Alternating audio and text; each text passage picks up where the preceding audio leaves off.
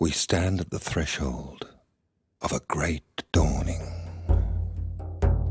Something deep within life is changing.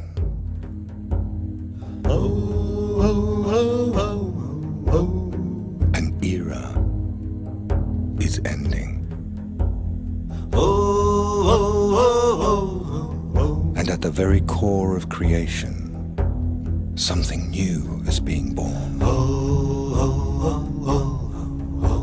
We are awakening from a long collective sleep. An in vitro dreaming deep within the womb of our Mother Earth. Well, friends, as we look at this landscape, we might think to ourselves, this is a very desolate place, and could people actually live here? Well, directly to our front, right in that area, there's a stream, okay? Water, a source of life. And right where I'm standing at this very spot, is a village site. Look at this right here. There are 30 ancient pit houses right over here. This is a village site, my friends. Look at this. Unbelievable.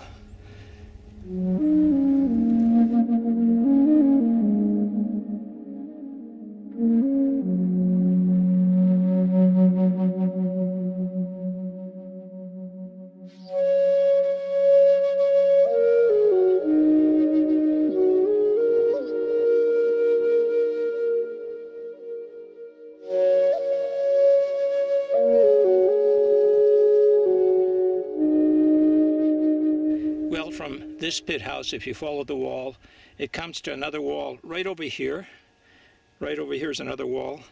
And right over there is another pit house. This one seems to be larger than the one that we're standing in, but nevertheless, it's really fantastic to see this structure, or these structures, which existed thousands of years ago. People actually lived here. So from the structure that we just were in, I'm entering another area right over here. You can see over here, of course, this is all a rock fall, so to speak. You could see there was a wall here. You can see the foundation over here. It goes around. And if I turn to my left, you can see the remains of another pit house right over here. As I said, there's 30 of these structures in this vicinity right here where we're standing. There's another pit house right over there. So I'm going to enter this one over here. You know, right now, if I stand at the lowest depth right here, it seems to be I'm at least 5 feet below the wall level. Here's another wall right here. I'm doing I guess a 280. And what I'm going to do is show you this over here. This is a rock fall from here on out, or possibly from there into there. You can see another pit house structure right over there. Another one to the right. There's one to the right again over there. This is quite fascinating. Let me walk on over to the wall of this pit house. Okay, and let me step up here. There you go. Here's another structure, and you can see to the left the rock fall right over there, and right over there is another structure. As I said, this is quite fascinating. And so I'm standing in front of this structure, and the wall over here seems to be about 4 feet high. Now the ground over here, now you have to remember these have been abandoned for well over 1,000, maybe 1,500 years. These were much deeper than they are now. They're covered in. Earth has come in here, foliage, rocks have fallen in, the walls have caved in.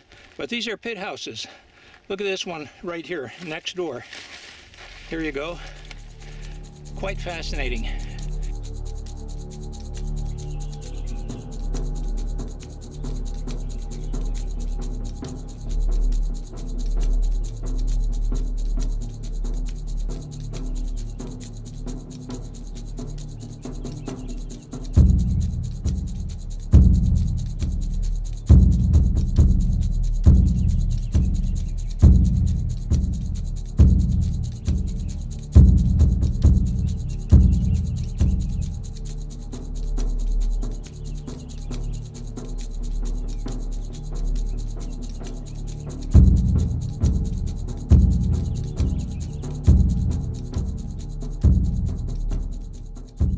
Well friends, today, right now, as we look at this site, you might just see a jumble of rocks.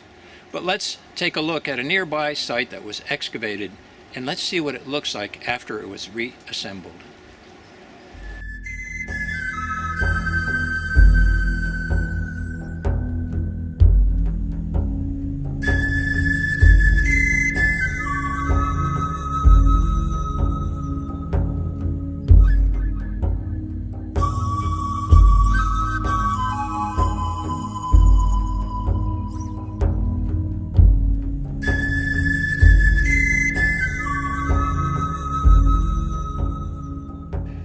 What I've done is gone to the south side of the village to show you its profile. It's sitting on a hill, not a very large hill, but nevertheless it slopes down to the creek, which is there amongst the trees directly in front of us.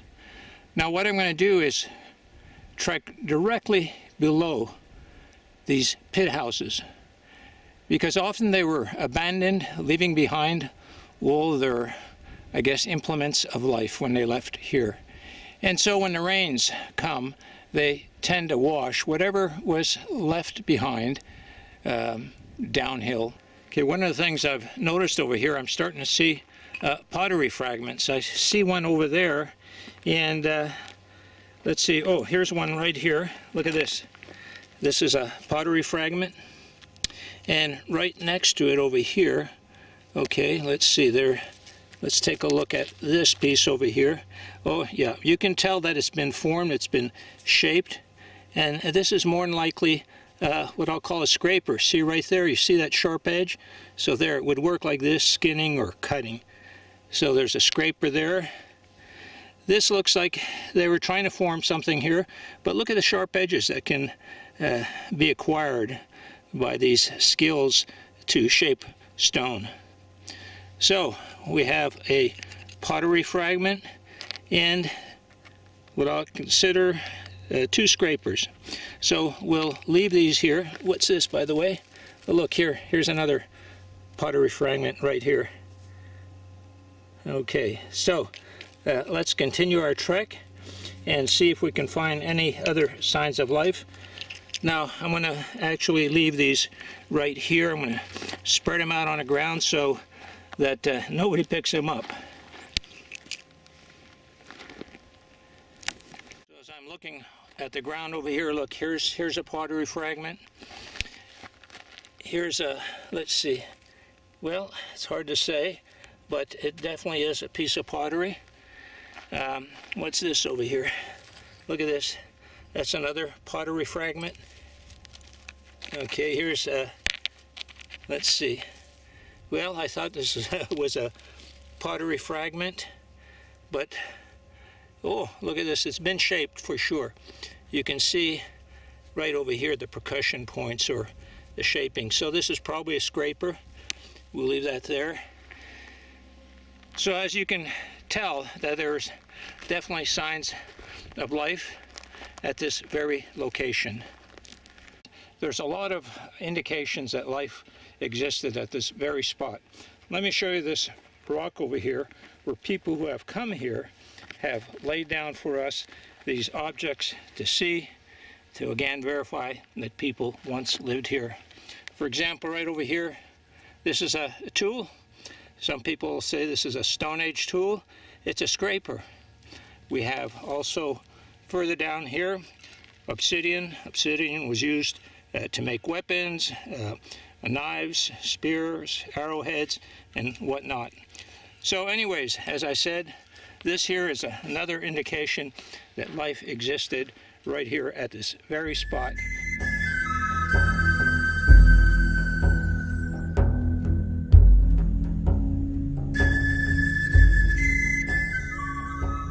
Well friends, what we're going to do is head straight on up there and let's see if we can find signs of life ahead of us. I've followed this high ground, following the creek directly ahead of us. And I came to this beautiful view spot, and look what I found over here. Look at this here. We have a Native American mortar site. I mean, this is quite amazing. Look at this over here. Fairly large mortars. This is really incredible because aside from the pit houses, this is another affirmation that people lived here at one time. They prepared food here at this very site. So let's go follow this circle of boulders here and see if there are any additional mortars. Okay, so I'm getting to this boulder. Oh yes, look at this right here. I see one here directly in front of us, another one there, and one right there. Quite amazing. So thus far we've encountered pit houses, fragments of pottery, stone tools, scrapers, and now over here a milling station. Food was prepared for the village at this very site. I tell you, it can't get any better than this. Now the next thing that I want to look for are either petroglyphs or pictographs. And what I'm going to do is follow the high ground that follows the stream.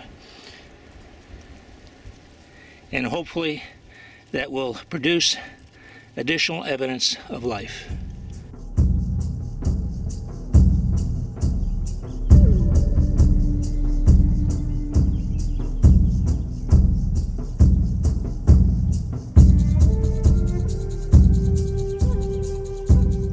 So from this position, which is adjacent to the mortars, we're going to follow the stream bed, but at the high ground level. And to my right, you'll see the high ground that we're going to take a look at. Oftentimes the higher ground was ceremonial. It provided a panoramic view, and perhaps symbols were left behind. So let's venture on over there.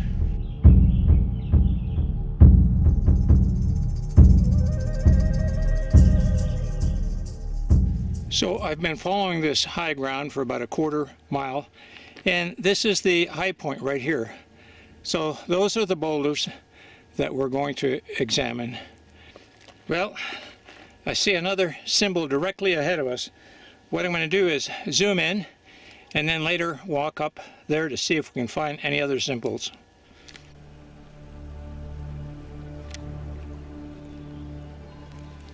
Well, as I was walking up towards that symbol, I looked down here to my right, and look at this. We can see two more petroglyphs. A galactic tidal wave of light is descending upon the earth. As I continue to look amongst these boulders looking for symbols, here's something that I noticed again. This looks like a grinding area right here, very smooth. You can see the discoloration, and so food was definitely prepared here at this site. So as we continue our search, I came across right there ahead of us another wonderful petroglyph. Let's go take a look at it up close. So there it is up close, quite intricate. Looks like a line with a circle and a dot in there. Yeah, looks like what we would call maybe Western archaic type petroglyphs if you're looking for some sort of classification. Well, as I rounded the corner from the petroglyph that we see directly ahead of us, I took a left turn and found this. Again, quite beautiful. A lot of squiggly lines. People might say, what the heck do they mean? Well, the truth of the matter is, it's all speculation today. There was no written history recording what these symbols meant. Well, friends, as I'm walking this trail, I noticed something very special here. Look at this.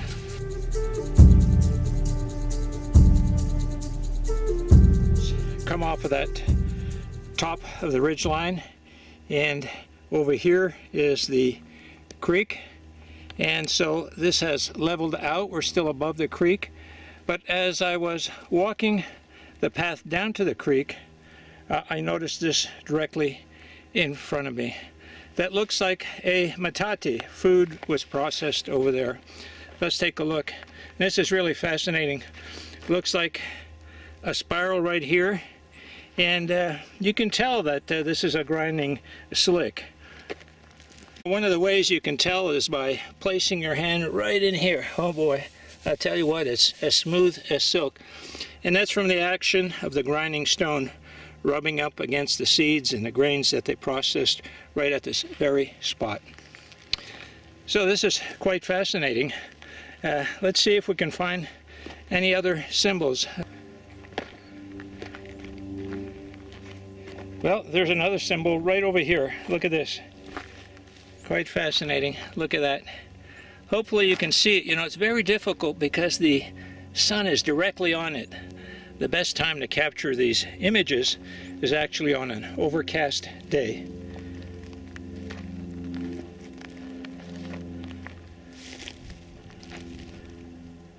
Well, I think I see some more symbols directly ahead of us, right over here. Let's walk on over. And there looks like there was something right there, but it's very faded, thousands of years old. But I see some symbols right here, right there. Do you see those? Coming right up to them, right over here.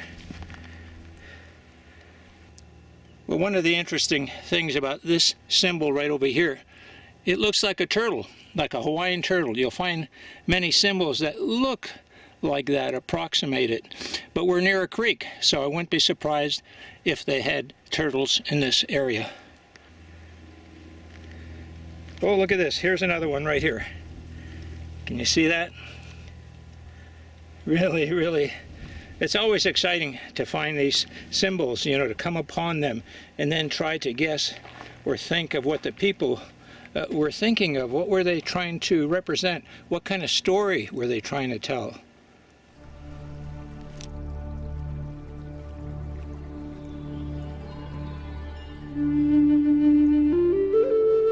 Well, as I was scanning the rocks here, the boulders, I noticed this over here. Looks like a very, very large metate right over here. Can you see this? Very, very smooth. Kind of a large metate right over here. And oh my goodness, look at this. Here's another symbol. Looks like, look at this, fingers right here, antlers, or maybe this is an ant. Maybe it's an ant. Well, again, speculation on my part. I'm trying to tie my 20th century brain to someone that lived thousands of years ago. So a symbol we see today that might represent something we know today might have been completely different 1,000 or 2,000 or even 10,000 years ago. Here's some more petroglyphs. Looks like a humanoid figure right there. Maybe another one right over there. Beautiful. So we're going to head down right over there to the stream.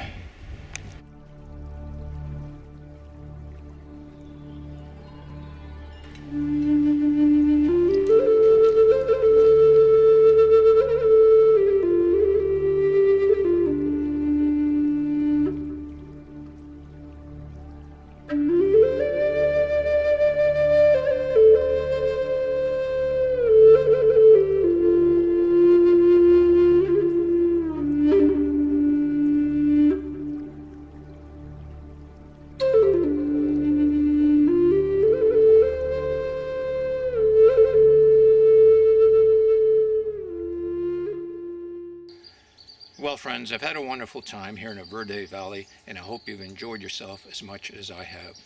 Now, for me, one of the fascinating things about this area is the type of structures that people lived in.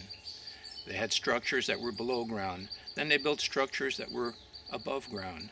They built structures that were bored into cliff sides. In other words, there were caves known as cavettes.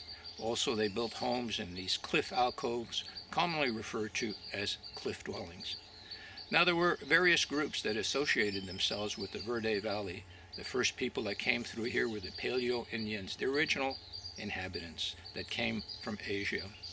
Later on, they were followed by the Archaic period, or the Archaic people, who were hunter-gatherers and then settled down into a more sedentary life into farming, agriculture as a new form of sustenance. In other groups that claim an association to this valley were the Southern Sinagua, the Hopi, the Hohokam, the Yavapai and Tonto Apaches, and so you can see that this area was quite diverse in the types of people associating with it and their living style. Anyways, I've had a fantastic time, and I hope you continue to trek with me as we visit ancient sites that time has long forgotten.